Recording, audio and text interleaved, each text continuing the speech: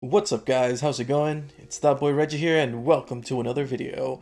Today we have Geography Now, Australia. So this is a video about, of course, Australia, but like I'm guessing they're going to discuss a bunch of different things, you know, geography, culture, I don't know, stuff like that. So, you know, I decided to watch this video because I'm watching right now Eurovision, and for some weird reason, Australia is in Eurovision, even though they're like way out there, not even close to Europe.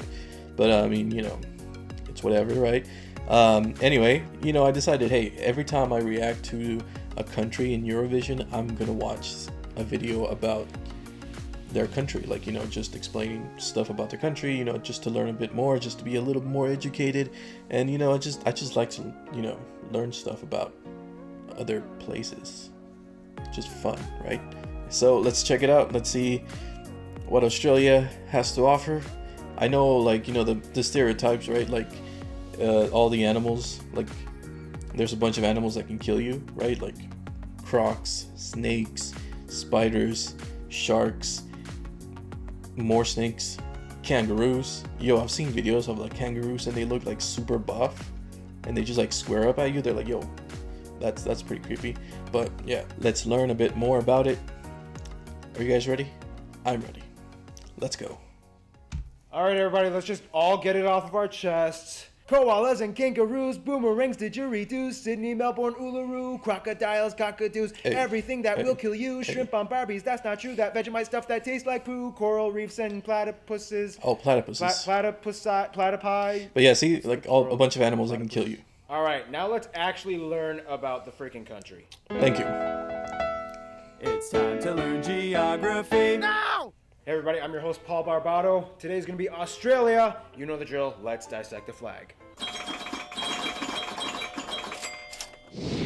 The Australian flag has a blue field with a Union Jack on the upper hoist corner to represent that it was a former colony and a current Commonwealth of the United Kingdom, with a large star under it representing the Commonwealth, and the 5 stars on the right, the Alpha, Beta, Gamma, Delta, Epsilon, Crucis, to the right representing the Southern Cross constellation. All right, that was fun. Now let's discuss about the borders. Now, obviously, as an island nation, or rather large one, but still an island, Australia doesn't have any borders with any other nations, but that doesn't mean that Australia doesn't have some rather intriguing parameters. The country divides itself up in a rather intriguing way. Like the US, Australia has states, not provinces. There is a difference. 6 of them, and each one kind of has their own little flair and quirks, like Tasmania, known for being crazy. Where things get a little interesting, though, are the territories. Australia has 3 domestic internal territories and 6 overseas territories. Technically 7 if you include the Australian Antarctic Territory, even though the Antarctic Treaty kind of bans anybody from claiming Antarctic soil as their own, which we will find out in future episodes that a lot of countries do a wonderful job at ignoring. The 3 internal territories are Northern Territory, Capital Territory, which is basically just the capital city of Canberra and some extra space around it, and the confusing little tyke Jervis Bay Territory. Jervis Bay was bought and developed to give the inland capital Canberra access to the sea, and eventually Jervis Bay split from the capital. However, it's still counted as part of the capital in elections. It's a little confusing, even though it really doesn't have much going for it, except for a small navy base and beaches that it kind of took from other neighboring towns. The most dramatic border area, though, would have to be the middle of Australia. For years, this slab of... Yo, look how massive Australia is. Like, I've never actually thought about it, but just how much of Australia is inhabited. It can't be much, right? Because, like, I feel like a lot of it is just, like, really dangerous. Like, just desert, no water. I don't know. Again, that's just me, I guess, with stereotypes. I don't know, but it just doesn't seem like... I mean, I definitely wouldn't want to live, like, right in the middle of it, right? Just in the desert, no water, no nothing, no infrastructure. I don't know, but maybe I'm wrong. Land didn't exactly quite know how to distinguish itself and has gone through 4 transitions in the past century. First, it was all South Australia, which didn't quite make sense because parts of it touched the northern parts of Australia. So it split into 2, 1 state and 1 territory. That makes more sense. Then for 4 years, it became South Australia and 2 territories, the new one being called Central Australian Territory. Then finally it changed its mind and went back to being Northern Territory. Cool. Central Australia is kind of like your girlfriend at a restaurant. What do you want? What do you Whatever. want? It's not that simple! Finally, we reach the overseas territories. Although Australia has over 8,000 islands under its sovereignty, 6 of these islands operate as distinct territories, some of which sustain themselves with permanent populations. They are Ashmore and Cartier, the Cocos or Keelings Islands, Coral Sea Islands, the Heard and McDonald Islands, and the popular holiday spot, Norfolk Island, and the pleasant Christmas Island that Never gets even heard attacked of by any of huge these. coconut crabs every year. Finally, Oh, Australia dang, is it's home big to crabs. arguably the most micronations in the world. I bet, Places yeah, like the 8,000. Principality of Wye, Rainbow Creek, the Empire of Atlantium, and more. These nations were developed by either small groups of people or a single person because they were doing things like protesting taxes and wanted to claim autonomy, or they were just kind of bored and decided to amuse themselves. But still, hey, they tried. I bet. All right, now let's talk about the landscape, shall we? What shall we do today, Timmy? Okay, not all of Australia is Make an a island, or okay, only about inhabit an island. 35%. Okay, so besides Antarctica, Australia is the driest continent on the planet, which explains why, yes, 85% of the population lives along the edges of the country. Thank you.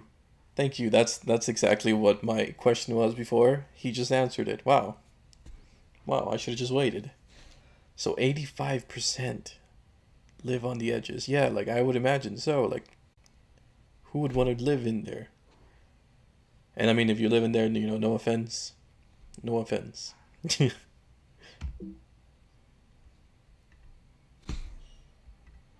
Within 50 kilometers of the coast. Nonetheless, a lot of places, specifically around the coasts, actually have very temperate and even tropical landscapes. By the Nice. north, you find tropical zones and wetlands and rainforests. By the far edges on the east and west, you can find subtropical zones with lighter forests and plains. A little bit inland, close to the interior, you find grasslands and flat stretches of semi-arid terrain. In the southeast by Sydney, you find temperate, cooler, arid land with semi-tropical, yet slightly dry areas with an abundance of trees and plants. Then, of course, you have Tasmania, which is on a completely different level of green. Then we reach the deep interior where we hit the great deserts like the Great Victoria and the Great Sandy Deserts. This area is famously known as the Outback. Okay. The Outback is essentially the area of Australia with long open stretches of red and orange desert that lays out beyond the horizon with few sparse populations of people that can be found anywhere. It has a dry, rocky, rugged terrain that everybody assumes is teeming Komodo with a dragons? variety of poisonous insects and reptiles. And, well, I mean, it kind of is, but still, there's more to it than just that. Oh, and don't forget Lake Hillier, that strange lake that is mysteriously naturally pink for some strange reason that baffles scientists. Now, if there's one Why thing do that people- really epitomizes Australia, Do people really not know why?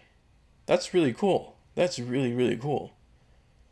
And, oh man, maybe later on, I also want to watch a video about, like, all the different animals, because it's just insane. You see, like, that was a Komodo dragon, some really giant spiders and crabs, crocs. Don't they have, like, the largest crocs in the world? So, I mean, yeah, like, I really want to check up on that. So, look for that in the future. it would have to be its world-renowned beaches and coasts. People flock from all over the world just to enjoy the beautiful, pristine atmosphere of a real, authentic Australian beach. Just remember to put on your sunscreen, though. Oh, I bet the Australians sun actually is kind like- of have a joke where they can tell who the ignorant tourists are. It's usually the ones who think they'll be totally fine sitting out in the sun for more than 20 minutes. Skin Nah. cancer rates are actually exceptionally high in Australia, and the population has acknowledged the precautions that they need to take. Now, we all know that Australia is home to some of the most unique and curiously distinct animal species in the world not found anywhere else. However, Australia is also known as the home of many feral species. Australia has over 50 invasive species that were brought over to the land from areas Rabbits? mostly in Europe, and over the course of nearly 1.5 centuries have bred and spread like wildfire all over the country. Animals like the European rabbit, red fox, water buffaloes, goats, pigs, even camels, and worst of all, the famous cane toad. They've all gone wild and have cost the Australian government billions of dollars in environmental damages and maintenance. Yeah, I don't really know how to transition into the demographics of this part, so here's demographics. Today, Australia has a population of about 23 million What? I people. thought they had now, more. To Well, I many mean- outsiders, Australia is kind of known as the place where the British sent their prisoners. Yeah, yeah. First of all, that's rude. Second of all, that's only, like, kind of half true. Yes, during the early years of Australia's colonization from the UK, droves of convicts were sent to penal colonies in Botany Bay, which is now in present-day Sydney. Over 165,000 convicts, about 25,000 of which were women, were sent over the course of 80 years. Although the British weren't the first ones to discover Australia, it was actually the Dutch. As they came, they they named the land New Holland and the adjacent island next door, New Zealand, after the province of Zeeland in the Netherlands. However, as we'll soon discover, the Dutch were really good at discovering places, someone else took credit. Not so good at colonizing and maintaining those places for themselves. However, most of Australia's population came from natural colonization from British non-convict nationals. Some would argue that Australia was kind of like the UK's version of Operation Backup Plan in case of America goes crazy. After the American Revolution, the UK tried to compensate for lost colonies by re-establishing new ones, and Australia was hot on the list. Yeah, I About was about to say that. 85% of the population is European. Asians make up the next largest minority of about 12%, mostly coming from China and India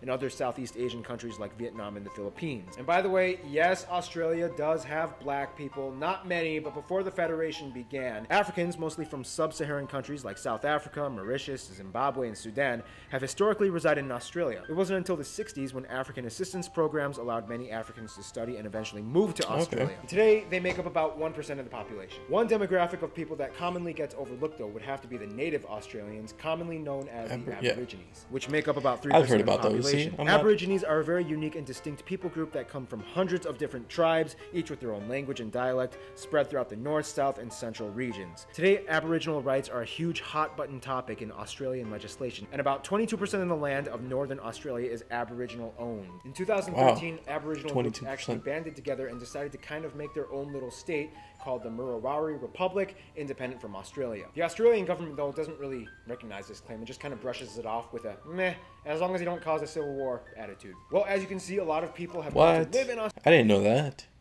So basically there's a state there that technically just belongs to the Aboriginals, but not really.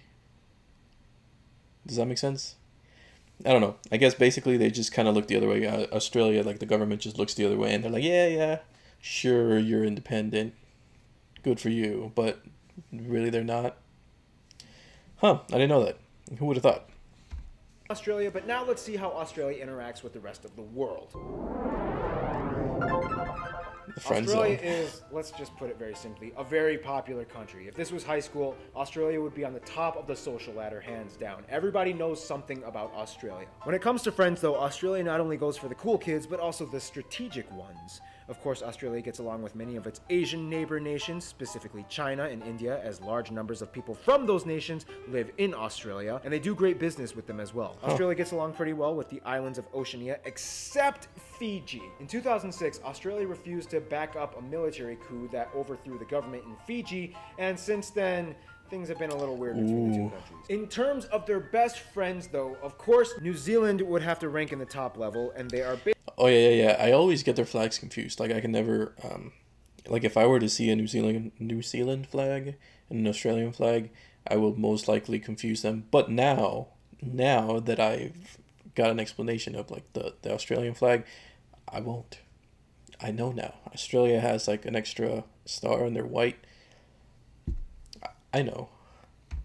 Basically like siblings that share a very similar culture, Like the stars are white. language, That's and what I meant. histories as former colonies. Whereas the UK also has a high priority on Australia's entourage, as they make up the largest demographic of people ethnically and as migrants in the country. But finally, we reach the USA. The USA and Australia kind of have a little crush on each other. Australia is always there to back up the US in times when allies are necessary, and the US, well, I mean, we Americans, we just love Australians. We love their accents. We love their culture. Outback we love Steakhouse. Their accents. We love their spunky Australian attitude, and we love their sexy accents. Almost any Australian that comes to the US is immediately loved and welcome, even if they are slightly sociopathic. One sentence with that accent, and we are smitten. We love you, Australia. In conclusion, Australia is just everybody loves Australia. Stay tuned. Austria is coming up next. Is that it?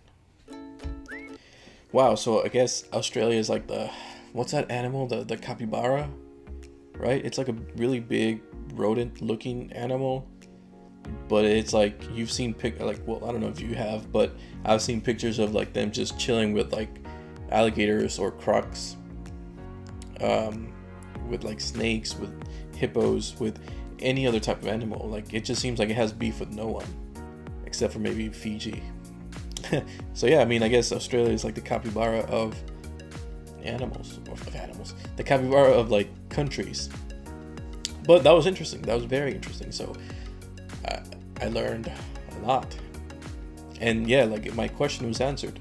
Yeah, like 85% of the people live on the coast, which makes total sense, right? So, dang, that means 15% of the people live actually like in the outback. That's insane. Do you guys live in the outback? Let me know. If you're watching this and you live on the outback or in the outback, let me know. You know, just tell me about it. Tell me your experience.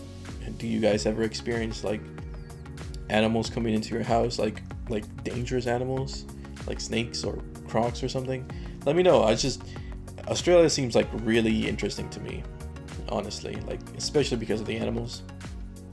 I don't know, but yeah, like just let me know if you're Australian. Let me know some stories of like animals going into your houses, because those freak me out, but like I really enjoy reading about them. So yeah, just let me know.